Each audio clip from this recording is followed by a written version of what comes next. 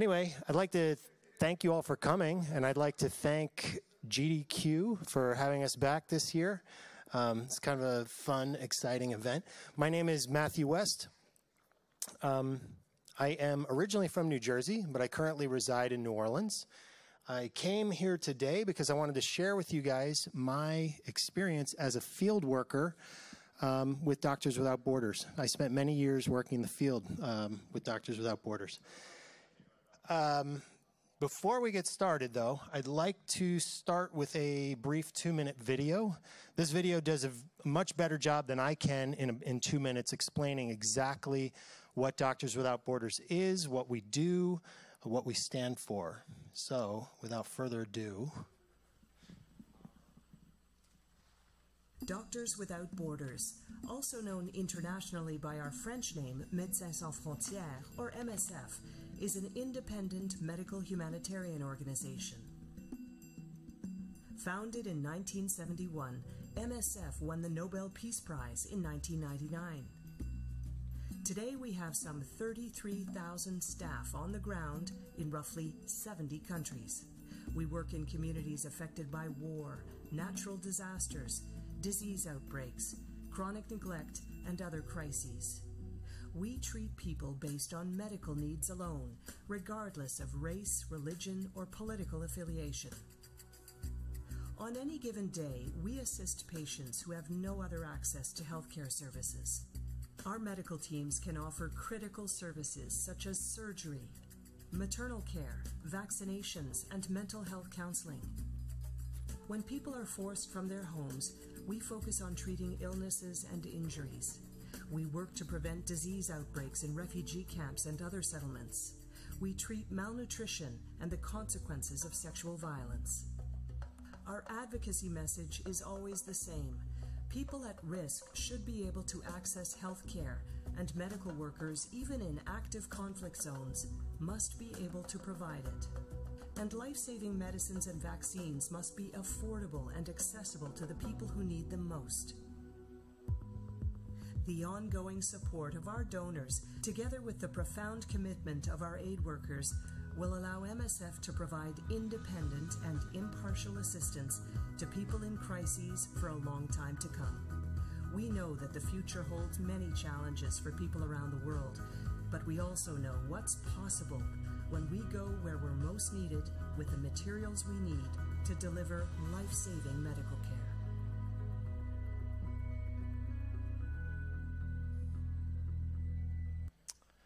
Okay, so again, Doctors Without Borders is an independent, impartial, and neutral humanitarian actor. First, I'd like to say, as the video noted, we are internationally known by our French acronym and French name, Médecins Sans Frontières, or MSF. So for the remainder of this presentation, I will refer to the organization as MSF. I'd like to first start by saying that I'm not a doctor, okay? I have no medical training whatsoever. I worked for MSF for about 6 years. I did 9 missions in these 9 countries as a logistician. So I did logistics and operations for the organization. So what is logistics exactly? Logisticians or logs are kind of typically the first ones on the ground, the ones setting projects up, keeping projects running, providing all the support for the medical teams, kind of the backbone of the entire organization. So I did things like supply, procurement, power, water, construction, vehicles, IT, this sort of thing. I can recall working in Nigeria with an orthopedic surgeon who on a daily basis was mending people's broken bones, and one morning he asked me how to work a toaster. And I actually got to say, you don't have to be a surgeon to work a toaster. So it takes all types is the bottom line. I come from a very broad technical background. I spent many years building swimming pools. I used to build houses. I worked as an electrician. I was in the solar electric industry for a while. I was a diesel mechanic for a while, and I even managed to get a couple university degrees. In 2009, I was talking with a friend of mine, sort of telling him that I was interested in doing some sort of international humanitarian work. He he told me to look into MSF, which I thought was kind of a crazy idea because I'm not a doctor, I have no medical training. He said, no, they're looking for people just like you with your skill set. So I signed up for an information session that was coming up in the coming months in Los Angeles, where I was living at the time. And so I went to this info session, and 2 weeks prior, the earthquake in Haiti happened. And I was sitting in the audience listening to this MSF aid worker talk about MSF's response to the Haitian earthquake and how within hours MSF had planes full of supply and aid workers on their way to Haiti within hours after the earthquake. So I was totally inspired. I was impressed, inspired, and I decided that I wanted to apply, which I did some months later. On New Year's Day in 2011, I found myself on my way to the field, to an MSF field. I was on my way to Kenya to be the new logistics manager for an ongoing HIV tuberculosis project that MSF had in Kenya. So I can tell you that at this point, I had never been to Africa in my life. I'd never done anything medical in my life, and I was a little bit nervous.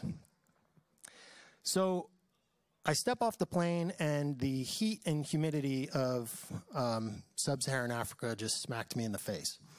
And I said, where am I? And so I was, let's see if this cord will make it. I was in Western Kenya in the Lake Victoria region, which is right about here. This project was in a town called Homa Bay. It's so Kenya and this part of East Africa is actually a fairly stable, developing part of Africa. But this region, it just so happened that about 30% of the population was living with HIV. And this had happened over the years, mostly due to lack of education about the disease and lack of access to health care and drugs. So we started this project in 1999, and we were one of the first aid organizations on the ground responding at the time to what was an HIV crisis. By 2011, the situation was a little bit more under control. Thanks to advances in life-saving antiretroviral drugs and access, people having access to health care, of which MSF was one of the providers. So I worked in this hospital. This is actually a government hospital in Kenya, where MSF is working side by side with the Kenyan government. So basically, we were responsible for all HIV and tuberculosis health care in the hospital. This was a HIV clinic that we had built in the hospital for treatment and education of HIV. We were also,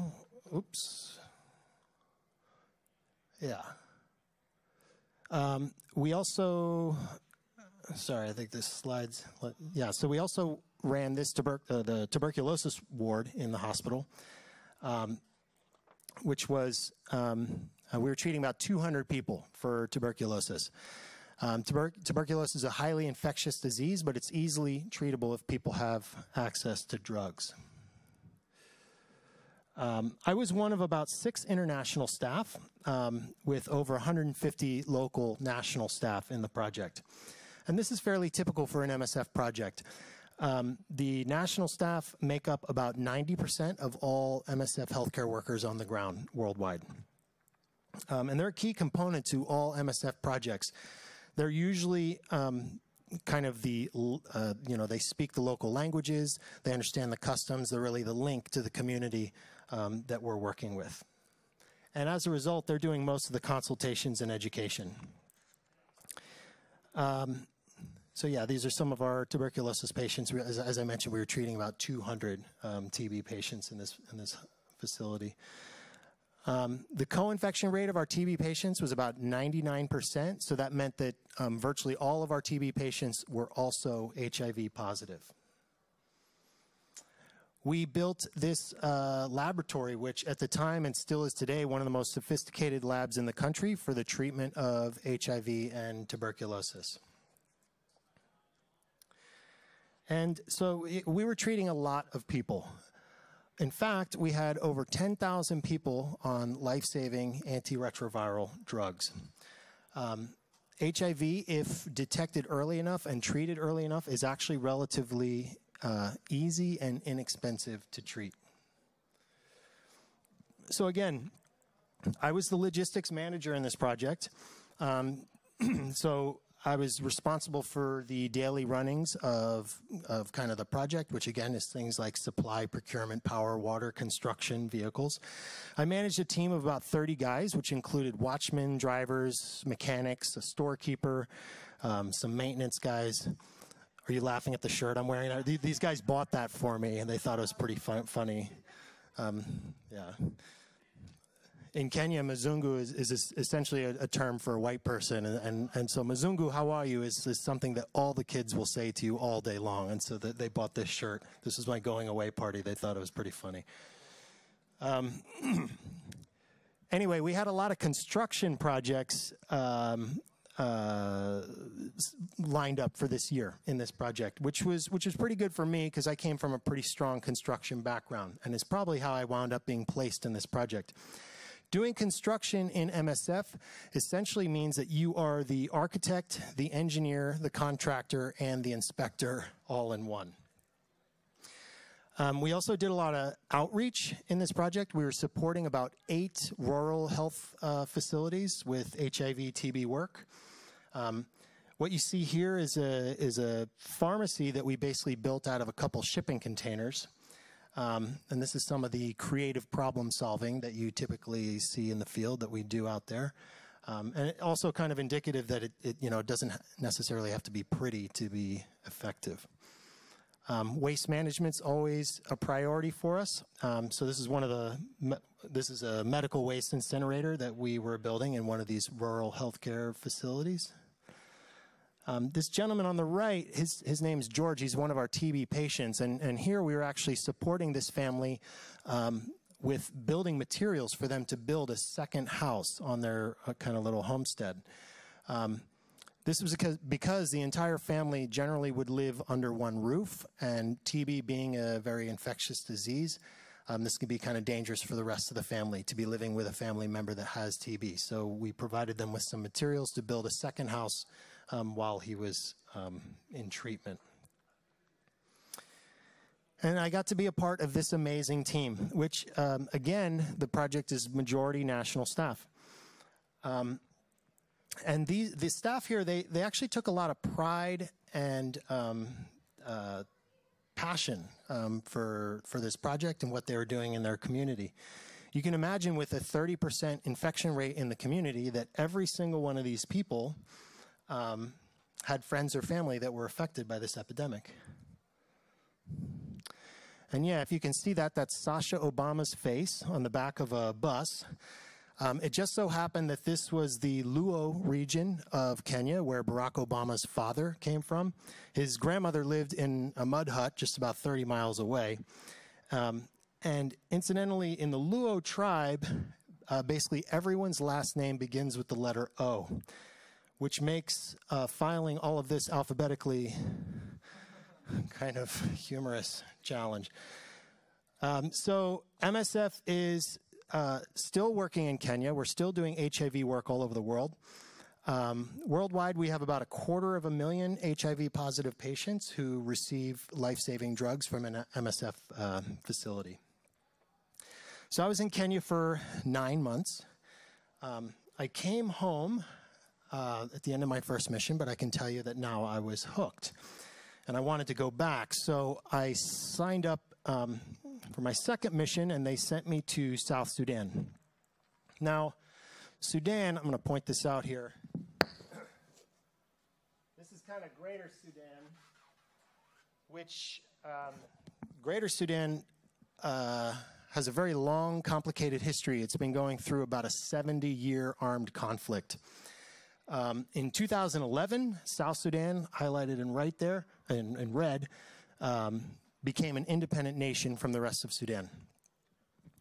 At the time, there was renewed fighting in the southern part of what is now North Sudan, right about here, in a region called the Nuba Mountains. This fighting was forcing people to flee their homes and flee south into the brand new country of South Sudan. And there was a refugee camp forming on the border there, a camp called Yida, which is right about there.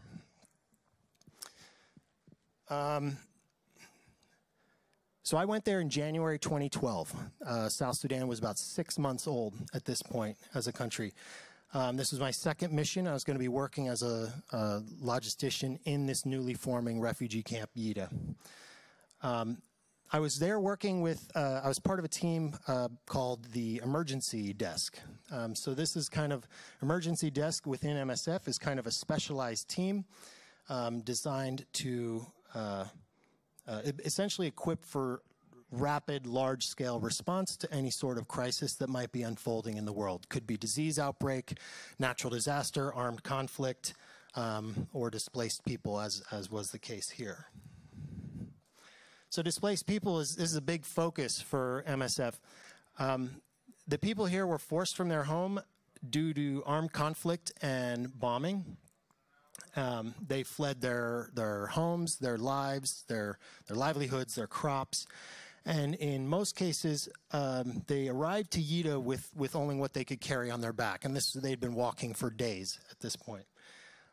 This here is an aerial shot of Yida in 2012 when it was about 20,000 people. So we have a large influx of refugees coming into this camp.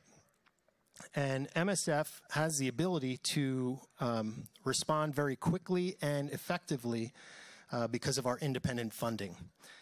So what does that mean exactly? You might have some other organizations who are trying to respond to a situation like this, and they have to go look for funding.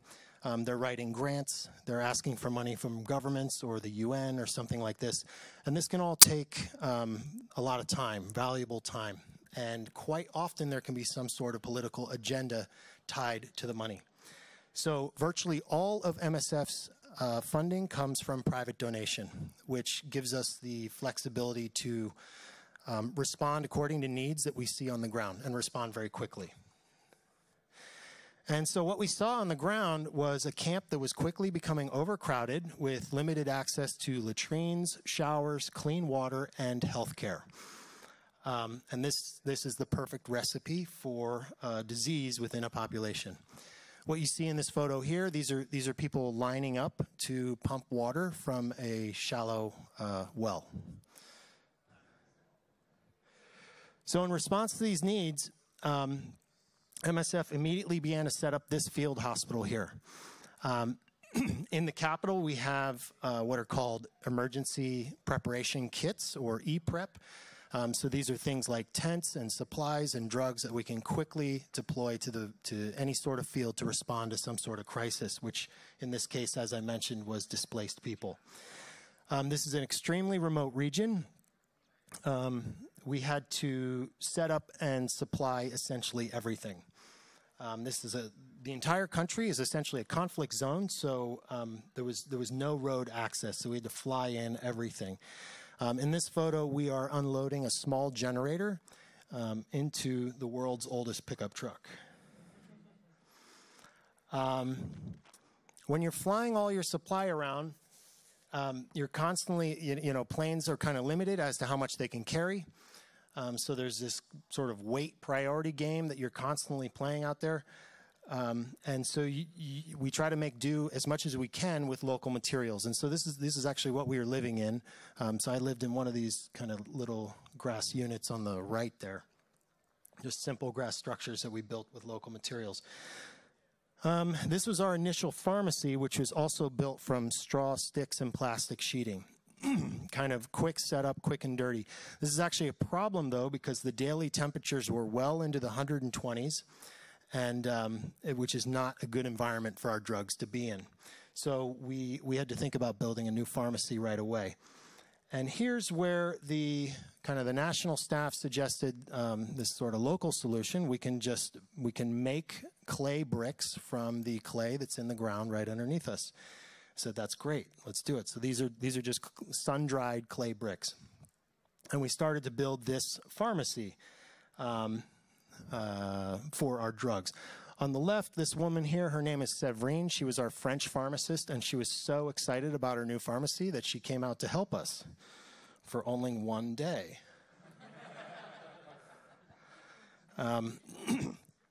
We take security very seriously in MSF. This is an active conflict area where we were working, so we built a number of these on the right. Those are foxholes, and this is kind of like a bomb bunker.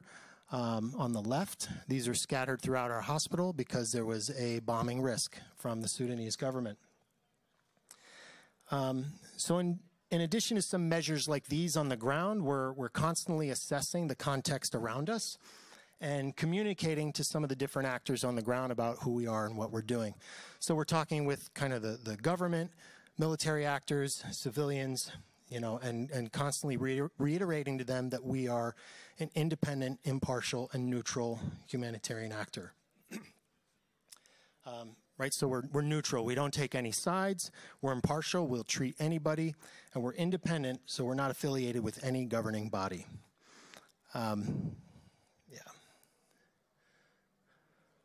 That bomb bunker I showed you was actually serving as our office. And it was super dusty and dirty in there, and there was kind of like termites living in the grass and the roof, and it was raining dirt down on top of us. And the one computer we had, the keyboard just got so full of dirt that the space bar stopped working. So every email has started with like, my space bar doesn't work. Have you ever typed an email without a space bar? Makes you look real professional. Anyway, meanwhile, we were running, and we were running essentially a basic primary healthcare hospital out there for simple things like vaccination. We were vaccinating children for measles, malaria, diarrhea, malnutrition, respiratory tract infections. All relatively simple and easy things to treat, but they can be life-threatening if they go untreated. I like this photo. This kind of demonstrates, in MSF, the vast majority of our patients worldwide are women and children, about 70%. We work in a lot of conflict zones, and we work with a lot of displaced people, which tend to be women and children. And most often, they're not directly involved in these conflicts, but quite often, some of the most greatly affected. So, after months of setting up this hospital in this war-torn region in South Sudan, my mission was over, and I was on my way back to the capital of Juba. So I'm on this small plane flying back to Juba, and sitting in the seat across the aisle from me is this young boy. He's probably about 8 years old, and he has a massive infection on his hand. He's missing half his hand and has this massive infection in his hand. Him and his father had walked for about a week to get to our hospital to try to treat this infection. So a massive infection on essentially what was remaining of his hand, because he had been playing with an unexploded object, as you might see, kind of like on the right there, and blew off half his hand. So on the right, that's a cluster bomb. It's essentially designed to open up as it falls through the atmosphere and rain hundreds of small bomblets, or essentially grenades, over a small region, kind of a locale. Quite often they don't deploy correctly. These are like old Soviet bombs. They don't work right, and it'll just hit the ground, and what you have on the ground are like shiny silver balls that are attractive to children. And they play with them, and they get killed and injured. And this happens a lot in South Sudan. So I'm sitting on the plane, looking at this kid with like only half a hand, and I'm thinking to myself, like, wow, like I've really lived a privileged life, because I didn't grow up in war, and nor is my children growing up in war, because you see his father had essentially been living in war his entire life also in this country. I never had to wonder if our crops was going to be enough to feed our family the next year. I never had to collect water from a muddy puddle for my family to drink. You know, I'm thinking about these things because these are things that I actually saw while I was out there. And Now, we were transferring this boy to the capital because he had come to our hospital with a week-old infection in his hand that we were unable to treat, and we were referring him to a different hospital in the capital where they were going to amputate his hand. And like I said, this is kind of a common story in South Sudan. And I could tell you at that moment, seeing this kid, I was feeling grateful, not only for kind of the privileges that I've had in my life, but I was also grateful for MSF, because I'm quite sure if we were not out there to treat and refer this boy, that this kid would have died from this infection. And ultimately, he did lose his hand, but he lived. So, South Sudan is one of the poorest, least developed nations in the country. There's still an ongoing conflict throughout this region. It's one of our biggest missions every year. In the past few years, MSF has spent about $100 million for programming in South Sudan. And you can see here, these are projects that we have all over the country. And the reason we're working all over the country is because what I described to you is essentially happening all over the country. And this was actually to be my first of 3 missions in South Sudan. And I went home, and I took a break, and then I was ready to go back after I had some water.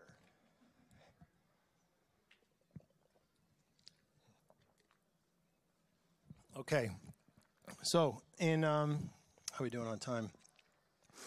In March of 2013, the conflict in Syria was entering its 3rd year. MSF offered me my 4th mission as the Deputy Logistics Coordinator with the emergency desk for its operations in northwest Syria. This was in the Idlib province. So it's kind of like right here, the Idlib region. So just in that small region, in MSF, we were working all over the country, but the mission I was a part of was just there in Idlib. In that region alone, we were offering mental health care services for Syrian refugees in Turkey, water, hygiene, and sanitation programs for internally displaced people who were packed in camps on the Syrian-Turkey border. We had primary health care programs running in some of these different camps. We had a huge outreach network where we were supporting a number of other non-MSF medical facilities. And our 2 big projects in that area were 2 trauma surgical units that specialized in severe burns. And again, that was all just in the Idlib area. So yeah, I was basically being brought in as a technical advisor. Some of the main things I was working on, I was essentially building an ambulance fleet from scratch and helping MSF to open one of these burn units. Now,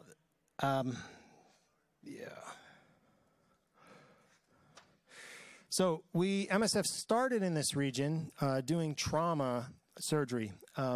We found there was a need for burn management and burn care, so we kind of adapted to the needs and sort of shifted one of these trauma units into a burn unit and started to set up another one. So burns is a very technical surgery. It requires a hyper-sterile environment, which is a difficult thing to achieve in a conflict area, but it's something that MSF is actually able to manage pretty well. So it turns out I spent most of my mission actually working in one of these burn units. I was based in Turkey for a while, and then I went across the border into Syria for a 2-day visit to one of these burn units. And while I was there, I was asked if I could cover a gap. They had sort of a gap with their logistics manager who was not there. They didn't have one. And asked me if I could stay. And I said, yeah, sure, no problem. And my supervisor back in Turkey, he said, yeah, that'll be great. It'll just be like a few days. We'll get somebody else there. I wound up being there for like 2 months. And I only had 1 pair of pants, which were fortunately my favorite pair, so it's all good. But this is the kind of flexibility they're looking for from aid workers in the field. So working in Syria was the most challenging thing that I've ever done. And not just the challenges of sort of working with this like highly technical surgical unit that was quite graphic at times, but this is an incredibly fast-paced context that was changing all the time. Many different military armed actors involved with a high level of risk involved in working in this area. So I'm going to try to describe for you one typical day of working in this burn unit in Syria. So, and this is the burn unit here. We essentially converted somebody's very large house into a burn hospital. To the left of that door, up the road, about 70 yards, is the house where the international staff were living, and there was about 12 to 15 of us at any given time. Due to the security in the area, we were only allowed to be in the hospital, the house, and this 70-yard stretch of road was the only place you were allowed to go. Okay, we couldn't just wander around town or anything. Certainly couldn't leave that area without approval from our project coordinator. So with the exception of a few of us, the house, the hospital, and that 70 yards was all you saw the entire time you were there. So I wake up in the morning in the house, and I'm walking the 70 yards down the road to the hospital, and there's like some older gentlemen in the community kind of sitting in the street having tea. And I would sit and hang out with these guys and have tea with them. Now, my Arabic is very bad, and their English is even worse somehow. And but I'm kind of just like hanging out with them, sort of getting an idea of how they're feeling, and just in some ways this is like collecting valuable information about how the community feels about what's going on right now. If they seem cool and calm, then things are basically cool and calm. So this is some way that we maintain ties with the community while also trying to understand a bit of what's going on in the area around us. So after tea with these guys, I would come down, go into the hospital. Now I'd sit and have tea with some of the watchmen and drivers. These guys do speak English, and again, we're kind of sharing some security information with these guys, get an understanding of what's going on in the area, in the town, how they're feeling. On this morning, they're expressing some concern to me because two of our colleagues have not been seen for a few weeks. And what was happening a lot in this region is that healthcare workers, people were being detained and reportedly tortured and killed by the Syrian government who were working in healthcare structures in an opposition area, which is where we were working. So they had gone to Damascus for some reason, and it was thought that they were picked up. And so they were expressing this concern to me, and those guys actually were never heard from again.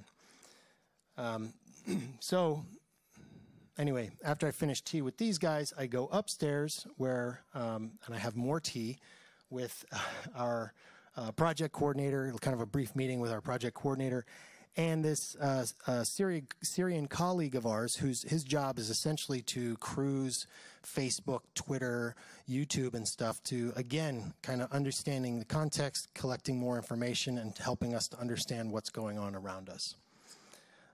And yeah, more tea. I don't like tea. I'm a coffee drinker. So on this day, we have 6 surgeries scheduled. We have about 30 patients in this hospital. Most are civilians, but we do have some combatants as well. And again, we're an impartial actor, so we treat anybody. On this day, the operating team has actually invited me to come in and sit in on one of these surgeries. So I said, sure. And I scrubbed and put on the gown and the booties and everything.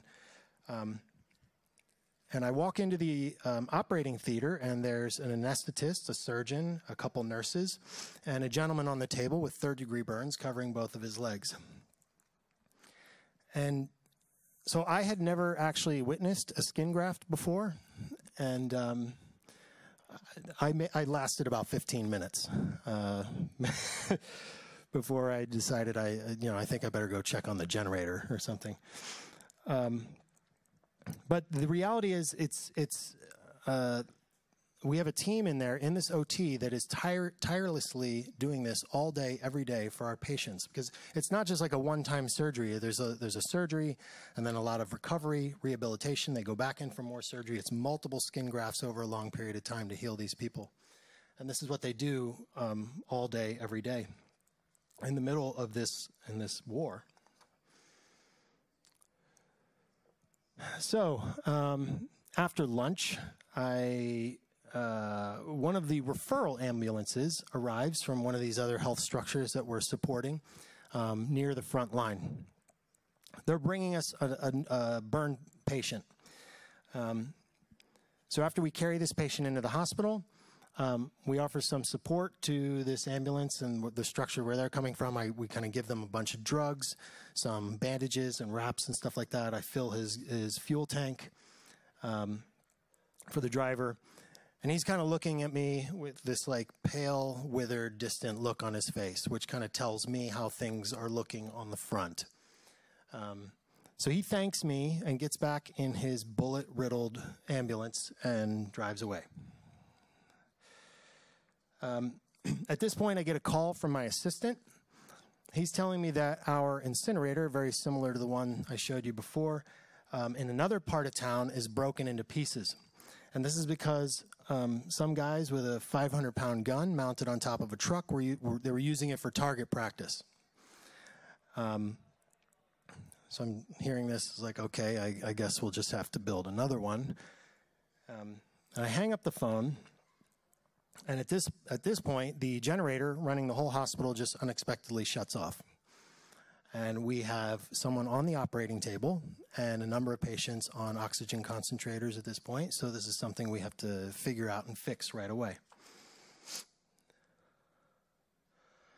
So as I'm leaving for the day, I witnessed our watchman kindly telling a couple soldiers that they must leave their guns and grenades checked at the door if they want to come in to visit one of their friends, because MSF, we don't allow weapons into any of our health structures or vehicles.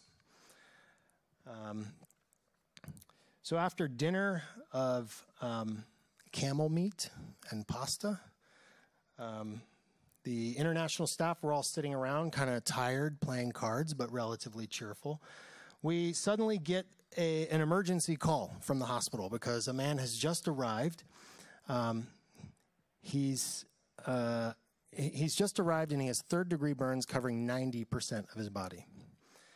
And he's conscious and talking to the doctor and asking them if he's going to be okay and if he's going to make it. And to be perfectly honest, all we could do for this guy was make him as comfortable as possible and help him to contact his family, because the reality is, you know, we're doing a lot of amazing work out there and saving a lot of lives, but we just can't save them all. So I wake up the next morning and I'm thinking to myself, I need to call home. Because at this point, I had been in Syria for about 6 weeks. My parents still thought I was in Turkey. I didn't want them to worry, so I didn't tell them. But I decided I'm telling my mother today.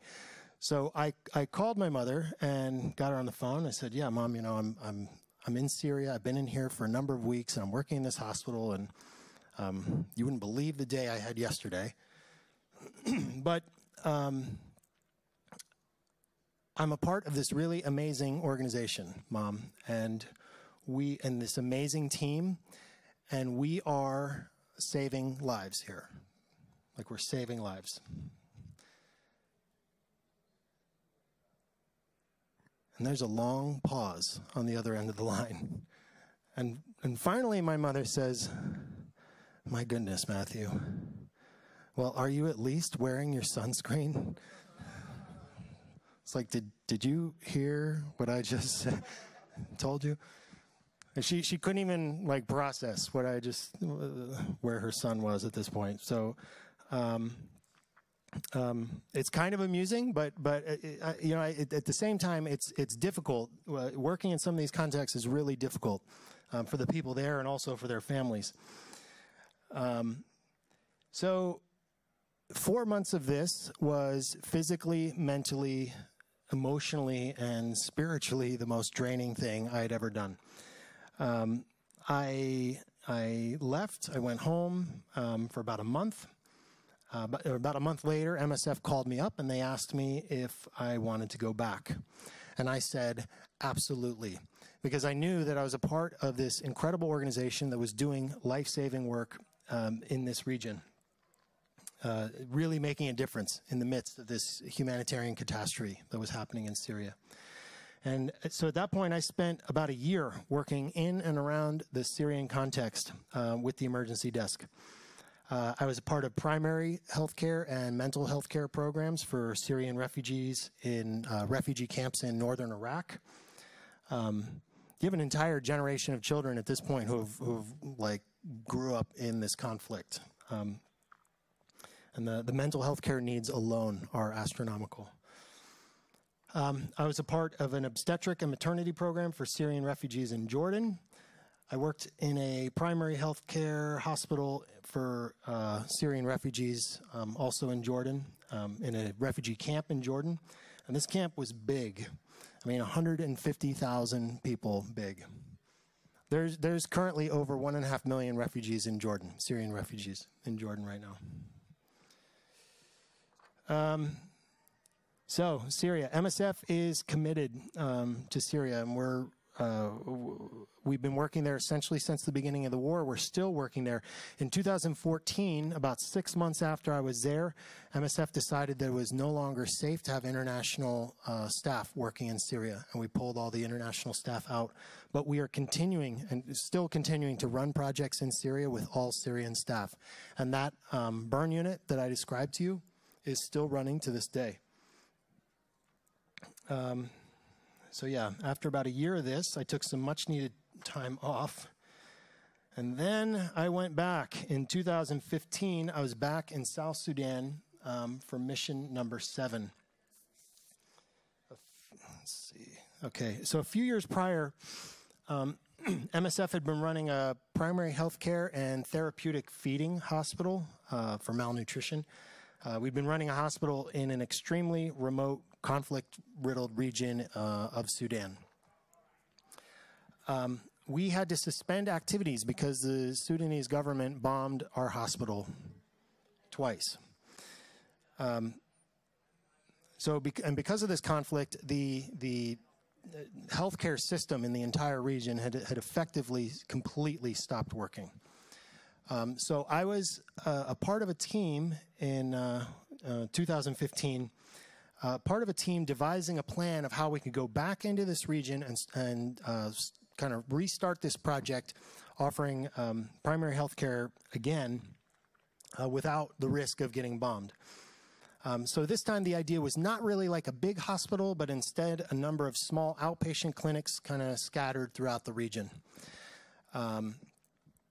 So essentially I was to conduct a feasibility exploratory mission in this region. We had a plan and sort of conjured up in our heads, but kind of sent me to the ground to see if it would actually work. So I was sent out there with a team of national staff who would serve as like my guides, my translators, my liaisons during this exploratory assessment. So I was on my way back to Yida, right? Remember my second mission? The exploratory mission, was to be based out of there. And the Yida refugee camp at this point had grown from 20,000 to about 60,000 people. They even built a new terminal at the airport. All right. The MSF hospital had grown from 20 beds to 70. And after 3 years, the staff working in this hospital, these local staff had now become some of the best healthcare workers in the region after 3 years of training and working with MSF. So this hospital was to serve as a referral point for this, a referral point and training center for this kind of new extended program we were looking to start. So this is Khalid. He was my guide, my translator for this exploratory project. And a good friend. I wound up working with him for a long time. And we hit the road. This is what a highway looks like in Sudan. This is an extremely remote area. There's no electricity, no phones, and really no roads to speak of. And we went and visited a number of these previously government-run health structures in the region. So there was formerly sort of the former government healthcare staff were still kind of in the area and still working in some of these health centers, despite the fact that they hadn't been paid by the Sudanese government for 4 years. So we went and we talked to a lot of these people. They all told us the same thing. We have no drugs, we have no drugs, we have no drugs. This hospital, you can actually see some of these kind of holes on the side of the building. Those are shrapnel marks that had hit this building because this structure had also been targeted for bombing. This gentleman's house had been destroyed by a barrel bomb thrown from an airplane. This is essentially a very crude kind of bomb built in a 55-gallon drum and rolled out of the back of a cargo plane. And it's sort of indiscriminate bombing that just happens throughout this entire region to instill fear on the population. This guy did nothing to invoke this. It was just like, you know, they just drop kind of bombs on these people. So after 1 month of running around in this region, we came to the conclusion that we totally had a project here. There was health centers in place, but they had no drugs. They had no water. The region was kind of short on water. There was hand pumps throughout the region, but about 60% of them were broken. And there was no cars for referral. There was really just like no cars in this region at all for referring complicated cases. So I sort of drafted my report, and I told MSF that I'm ready, like I want to return to help open this project. You just let me know. And so about 6 months later, I returned. This is now March of 2016, returned to this war-torn region to be a part of this team to open this new project. And you can see we kind of arrived in the midst of a sandstorm that had enveloped the entire country. And we opened a number of these public health care units in the region. These are just like outpatient clinics for basic first-line treatment. We moved some of our now highly trained staff from the Yida Hospital to some of these rural health centers.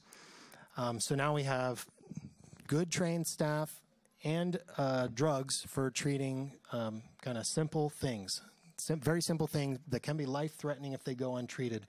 This is basic stuff like vaccinations, respiratory tract infections, diarrhea, malaria, malnutrition. We also started a shallow well hand pump repair program.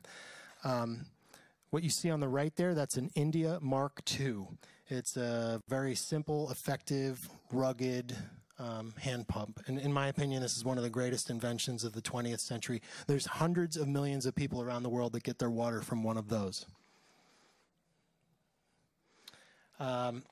We also started the training center at the Yida Hospital so that the hospital was to serve as a hands-on learning facility for both MSF staff as well as non-MSF healthcare workers in the region. Because the idea is that someday we won't be there, and we want to leave behind healthcare workers in a region that is in kind of dire need for them.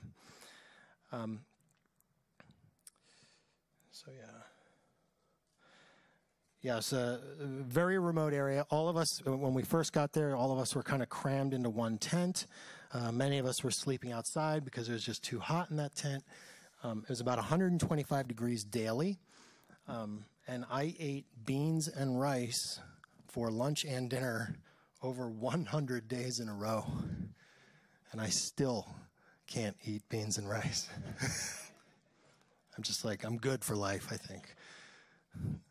And so, yeah, things were going great until the rains came. This is kind of seasonal monsoon region, and this sort of stuff became part of our daily routine.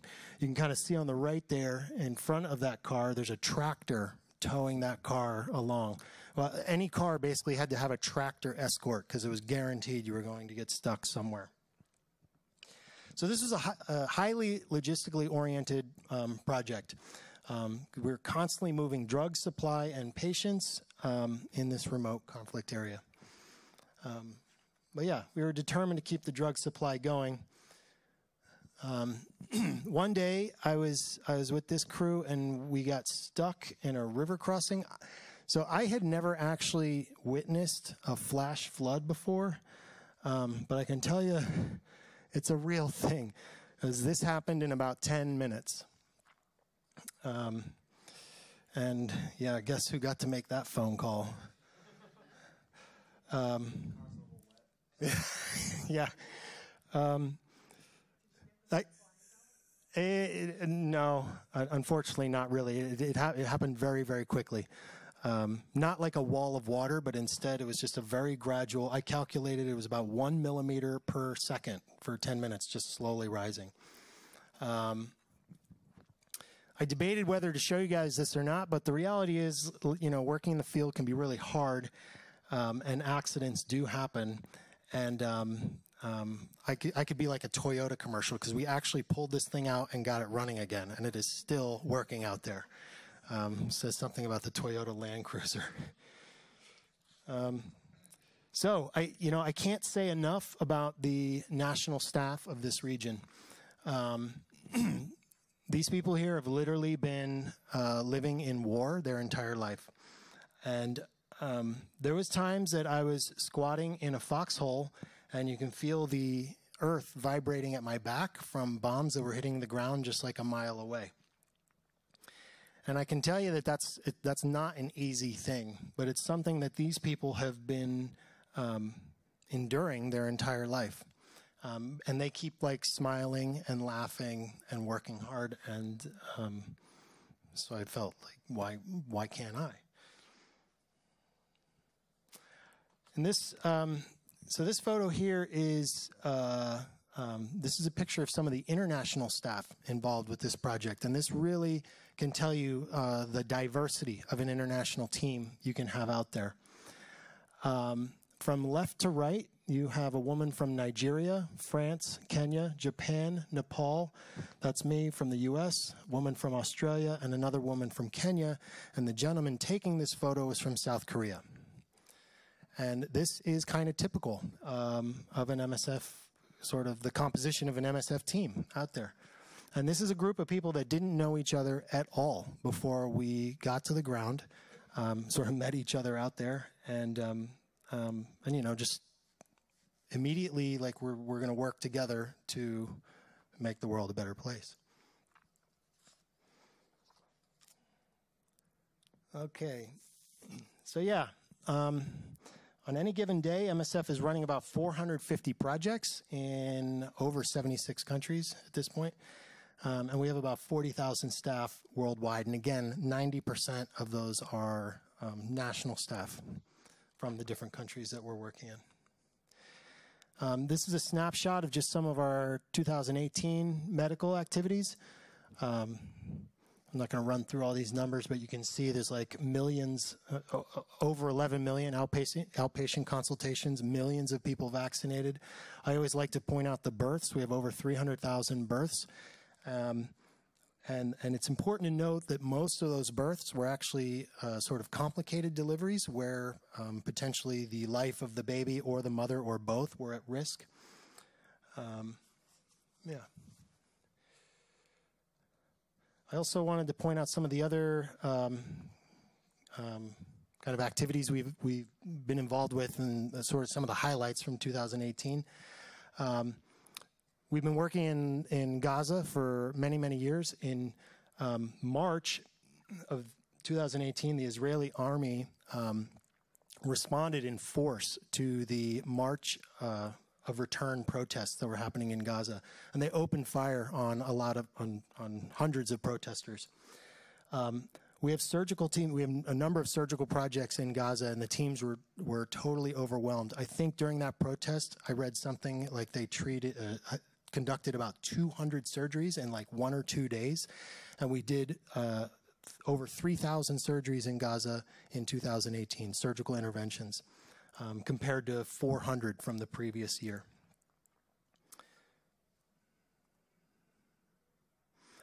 Ebola. Ebola is an extremely deadly and infectious viral hemorrhagic fever. It can kill about 25 to 90% of the people who get infected. MSF has been involved in most Ebola outbreaks in sort of the past few decades that have occurred, including the largest one ever that occurred, as you probably remember, 2014 through 16 in West Africa.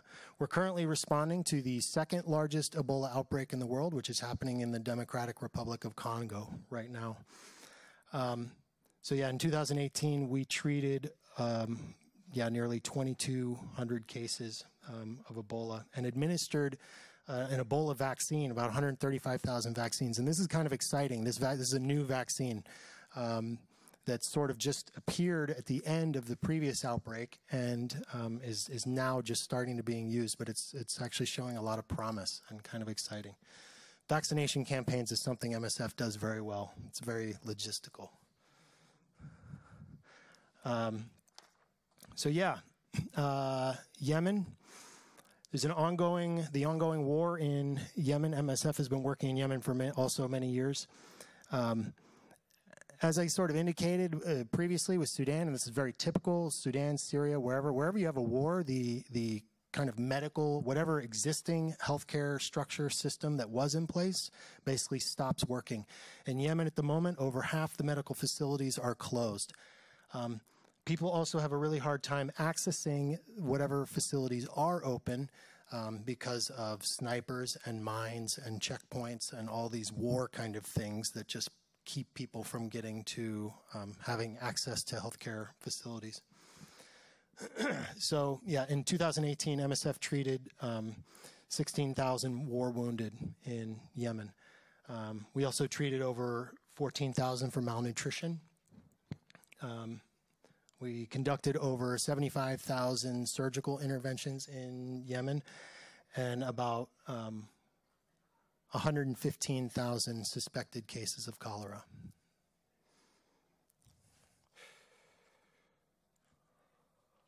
What else? 2018, migration and refugees. As I mentioned before, displaced persons is a huge effort for MSF. Since 2012, the number of displaced persons projects that MSF has around the world has doubled. The number of displaced globally right now is over 50 million, which is larger than the population of an average country in this world. I don't know exactly, 55 million or something like this globally at the moment. It's a huge, huge problem. So we've been working with Rohingya refugees in Bangladesh.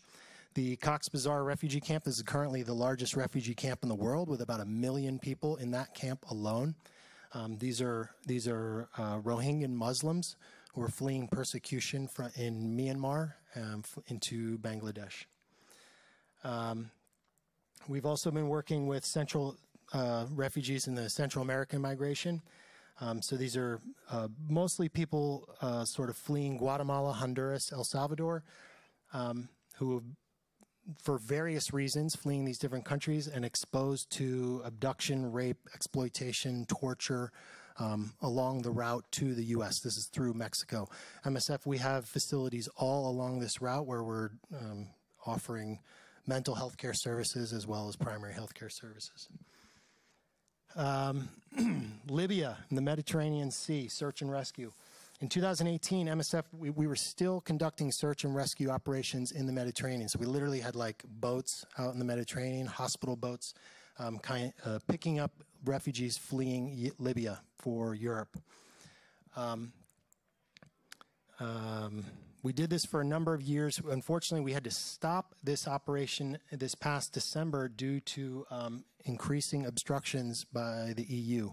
In particular, Italy was no longer allowing refugee boats and refugee aid boats to dock at their ports.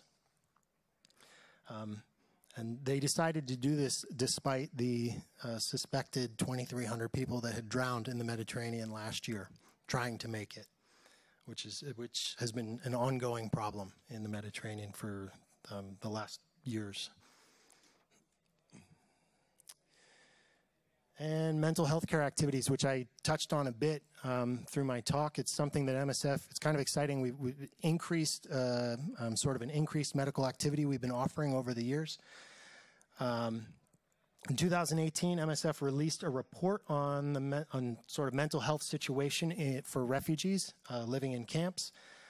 We found alarming rates of mental health disorders and suicidal thoughts of refugees in a number of different camps where this study was conducted. We offer mental health care services to a number of different countries around the world, notably for Libyan refugees in Greece, Sudanese, South Sudanese, internally displaced and refugees in South Sudan, migrants in Mexico, the Rohingya in Bangladesh, like I mentioned before. Yeah. We also have the Access campaign. This is kind of maybe less glamorous, but I think it's one of the coolest things that MSF does. Access campaign was started in 1999. It was the same year we were awarded the Nobel Peace Prize. The mission of the Access campaign is basically to bring down barriers that keep people from getting treatment and access to treatment. So we're really talking about like drugs and kind of taking on the pharmaceutical industry to advocate for drugs to be available, affordable, suitable for people that we care for in the regions we're working in, and adaptive to places where we work. One of our current focuses within the Access campaign is with Johnson & Johnson. Johnson & Johnson, they hold a patent for sort of a new, effective, less toxic, more up-to-date tuberculosis treatment. It's effectively too expensive to use in for people in sort of resource-poor settings. So these people are still using kind of antiquated, old, more toxic medical treatment. So we're currently putting pressure on Johnson & Johnson to lower the cost of this drug for TB, which is something that has been treatable for decades. It's almost embarrassing that it still exists even. Anyway, thank you guys. That's the talk right there. And feel free to check out our website. Thank you guys for having us back again this year. And appreciate it. And I'm more than happy to answer questions if people have any questions. Yeah. Is MSF involved? Oh yeah, we have a mic here. If people want to come. Sorry. I'm good at repeating the question too, but it's. Is MSF involved either directly in the research and development of new drugs, for instance, the Ebola vaccine, or indirectly in pushing international partners to develop drugs in specific directions based on the need that you guys encounter? Right. So did everyone get the question there? The answer is yes, and the Access campaign is one way that we kind of pressure the pharmaceutical industry. We also, they're technically like a separate organization that was I think, created by MSF and heavily funded by MSF called the DoD Drugs for Neglected Diseases Initiative. That's it. And so this is an organization. They are literally developing drugs for neglected diseases, particularly diseases that exist kind of in Africa or places where there's no profit to be made from developing drugs for diseases that don't really exist in the developed world. So the pharmaceutical industry doesn't have much interest in doing it. I'm trying to remember, there's a really interesting sort of story from this. I can't remember the name of the drug exactly, but some pharmaceutical, so like sleeping, I think it was sleeping sickness, right? Has been going on, it's existed in sub-Saharan Africa forever. The treatment is this super ancient, like you inject something in their bloodstream and the kids, like it feels like fire running through their entire body. No company ever did any research to try to find a cure for this drug. And then one company accidentally discovered one company developed a cure for this drug, but they didn't want to market it because there was no money to be made. Then they figured out that this drug is very effective, a topical version of this drug is very effective at removing unwanted facial hair off of women. And so then they started to develop it because, you know, the battle for upper lip hair will be won. But, you know, kids with sleeping sickness in West Africa, that's their problem, I guess. Yes, please. This is Stephen Figge. He's, yeah. We also do. Oh, is this on? We also do a lot of controlled testing, ethical, medically ethical testing in our projects as well of new drugs, so that we can prove efficacy, and we kind of get to the places where the patients are for certain diseases that don't really exist in the West, where the drugs are being made. So we sort of help facilitate those tests. And I think even like this Ebola vaccine is an example of a new drug that's developed, and we are an excellent organization to, like, oh yeah, we could administer hundreds of thousands of those, no problem. That's what we do. It's new. It's kind of a new thing. Yeah, you saw there we have vaccinated 135,000 in DRC this year. Any other questions? How am I doing on time? I think we've got time. Yeah. Yeah. First of all, I have to take off my hat off to you guys who go to these countries, which I wouldn't go to because of the ongoing conflict and stuff like that, so hats off. On that note, though, I'm curious as to when you've been going in some of these particularly dangerous countries, especially in the Middle East, like Syria and something like that, have you ever felt like you and your team were in immediate danger from attack, or not necessarily? I'm just genuinely curious. Have I ever felt in danger? Immediate. I mean, there's two ways to answer this, and they're both kind of true.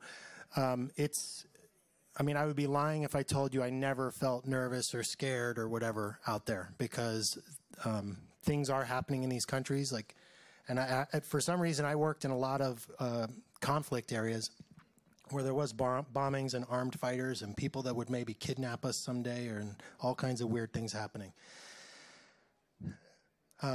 So that being said, I also, and I truly believe this, had a really strong faith in MSF as an organization. We do an incredible job of context analysis. There's people based in Europe and even here in New York and different parts all over the world who just, like, all they do is read the news and study context. We have university professors that kind of work with us that understand some of these different regions and contexts very well, that kind of advise us. And so we're constantly analyzing the context where we're working. We're constantly reaching out and talking to different armed groups and military actors. And one of the reasons that bad things don't happen to us that often, I mean, sometimes things happen, but our core principles of neutrality, impartiality, and independence, because we're out there willing to treat anybody, we're everybody's friend, right? So we don't take sides in a conflict. Quite often in a conflict, we're treating both sides or all sides or whatever. We kind of don't ask questions. We're just, basic medical ethics. So yeah, as a result, we typically that's kind of our protection. Yeah, strength in ethics, I guess, something like that. Yeah. Well, thank you.